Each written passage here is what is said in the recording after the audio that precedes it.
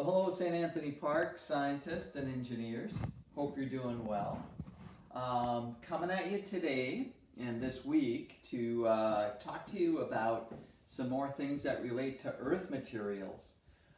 You'll recall we've done a few things that relate to the Earth's surface. We started out with doing some things that related to erosion, and then we started to look at some events that could occur to affect the surface of the Earth. Like looking at flooding, how water runs to the ocean, and then last week we were looking at some things that related to volcanoes. So that's what we've been doing. What we're going to do now is we're going to move to more specific actual landform and rock formations, and we're going to specifically get to looking at some rock formations. And because these rock formations took place over millions of years, what we're going to do is speed things up with some models that I have. So our guiding question for today is, how are different rocks formed? So we're just going to look at some different rocks and how they were formed. I don't have all the different types of rocks that I'd like to have here because they're at school, but we're going to make do with what we have, which we've been doing during these times. So what we're going to do is we're going to start out by taking a look at the Earth, okay? And the Earth has some main parts, and you might be wondering, well, why, Mr. Schrenkler, are you holding up this egg that's died? Well, it's an egg that I had that is getting kind of old, and it's hard-boiled, and it actually makes a great model of the Earth. So what I'd like us to do is, before we get to these specific rocks, is take a look at this model of the Earth and what some of the parts are of this model. So what I have again is a hard-boiled egg, and I'm going to go and take a cross-section of it as if we were taking a cross-section of the Earth, which we know we couldn't do, and if we could do, wouldn't be good for the Earth. So what I'm going to do is cut this in half and quickly talk to you about its parts.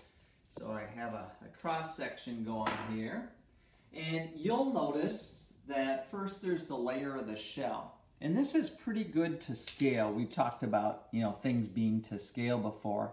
The shell, we would consider the crust, okay? So this is the crust. And then the the white part here would be the mantle, okay? So we have crust, mantle, and then the inner portion of the Earth, and this is a little bit bigger per scale than it really would be, but that's the core, and there's two parts to the core, the inner core and outer core. And there's some neat metals that are consisted of in the core that we're not going to get into details of right now. But these are the main sections of the Earth and the cross-section of the Earth and the Earth's surface. So we have crust, mantle, core, and in that core we said inner core and outer core. So we can kind of keep these things in mind as we move forward. Now what we're going to do is we're going to look at the three main types of rocks. So we're going to look at those, and I'm going to do that through models. Okay, so we're going to take a look at some models of two of the types of rocks, and actually last week we did a model of the other type. So the first one that we're going to take a look at is sedimentary rock, and basically what it is, it's several rocks and minerals, sediment we would call, that kind of get smushed together over time. So gravity would help create them. If they're on top of or underneath some H2O or ice, they kind of get smushed together. So we can think of like mud and rocks. So I was thinking of what would be a good model of that? And then I thought, while I was eating my lunch, I was thinking, well, you know what? I think I have one right in front of me. So what I have right here is some parts of my sandwich that I was making. I took the bread and I divided it into three sections. Okay, so we're going to pretend this is like a layer of mud or rock or what have you. And then what I'm going to do is to represent kind of a different formation of that mud, is I am going to go and put some peanut butter on here and spread it out as if it's mud. Okay, let's put a little jelly. Okay, we'll put some of that on to represent a different mineral. that got on here. And then I have some sprinkles here. I'm going to put that on. Put that on like so. And then I'll go and take some chocolate chips, put them in here. Another layer of sediment. Okay, so I have all this on. And then I have this other layer of sediment I'm going to put on. And we're going to repeat this process. I'm going to switch up the order a little bit. Put some jelly on. Oh yeah, this is going to be a nice sedimentary rock. And then I have some peanut butter. Get that mushed in there. Sometimes the sediment can kind of smush together a bit.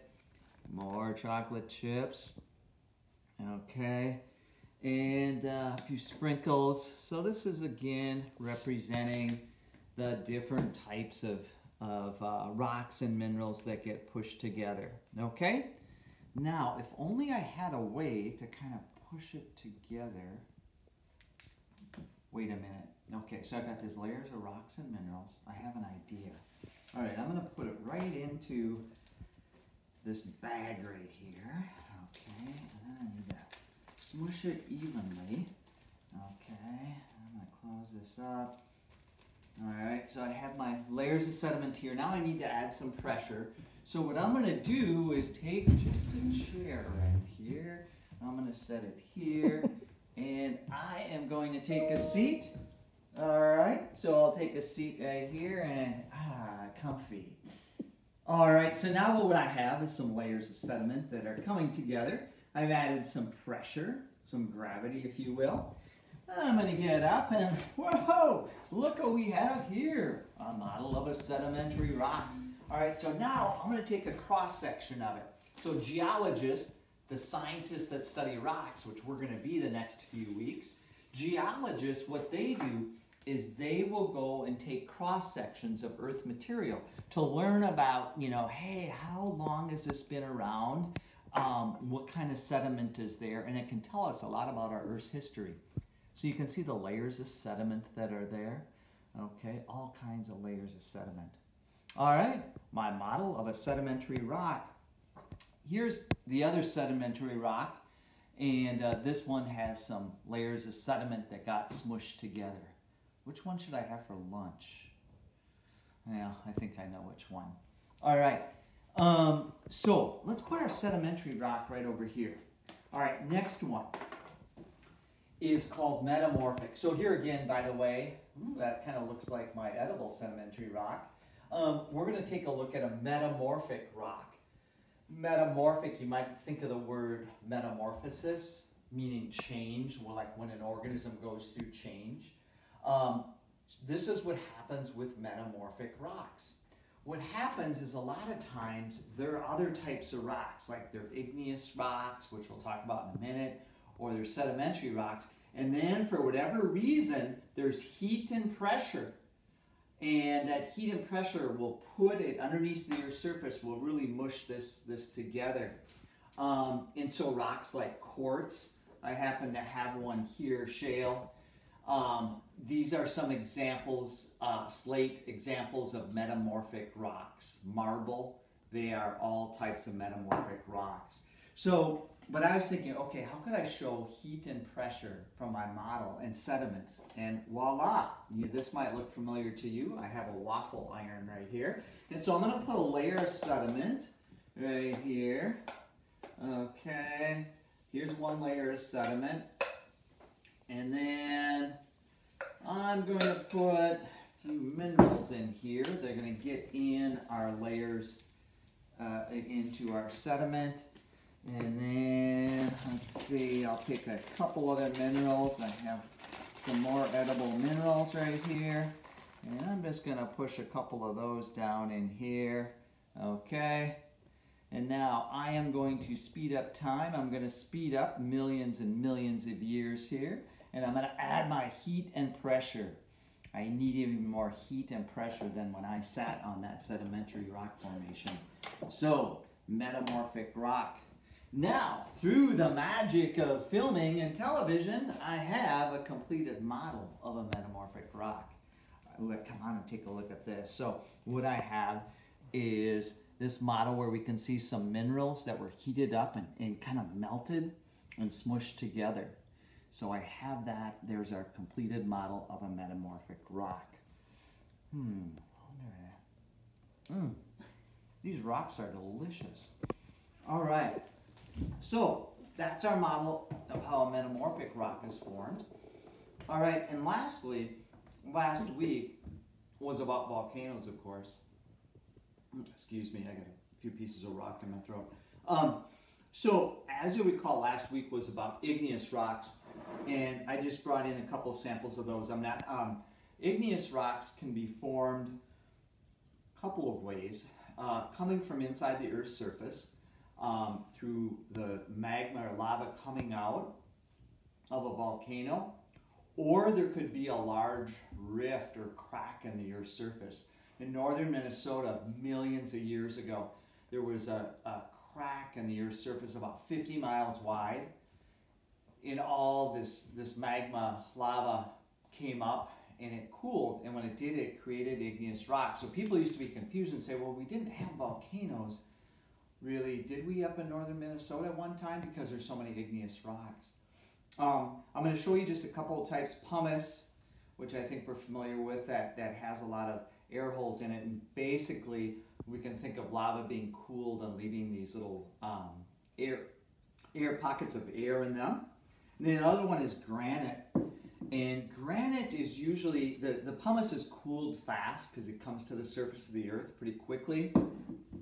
However, the granite, that actually cools real slowly, and that's underneath the Earth's surface. Think of a blanket being on it, so it doesn't cool as fast. And when rocks cool slowly, they have bigger crystals. So this granite, you can see, has bigger crystals than a lot of rocks. You can see the crystals, and that's because it cooled. It was really hot at one time, and it cooled real slowly, so it had that blanket on it.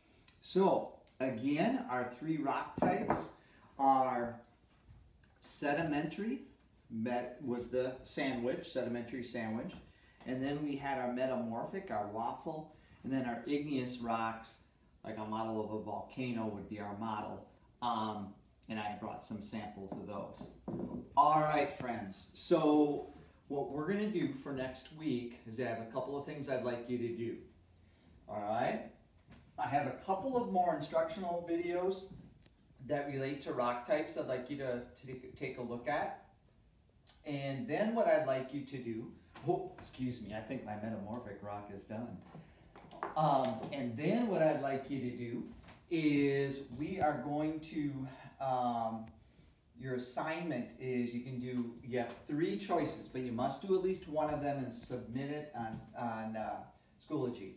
So you could either find two rocks, any rocks around your home, and just tell me about their properties. Maybe you have an idea if it's a sedimentary, metamorphic, or igneous rock.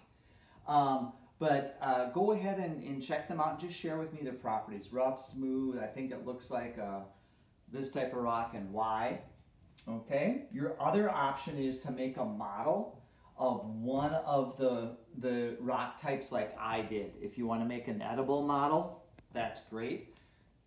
Talk to the adults that you live with first to make sure that's okay. But you could make a model of at least one of them and submit me a photo or video of it. And then lastly, the other choice is you could make a sketch of each of the rock type formations: sedimentary, metamorphic, and igneous. All right? And just as review, we talked quickly at the beginning about the cross section of our Earth, and we have crust, mantle, and core. All right, St. Anthony Park, scientists and engineers, I want you to have a great rest of your week. Let me know if you have any questions by emailing me.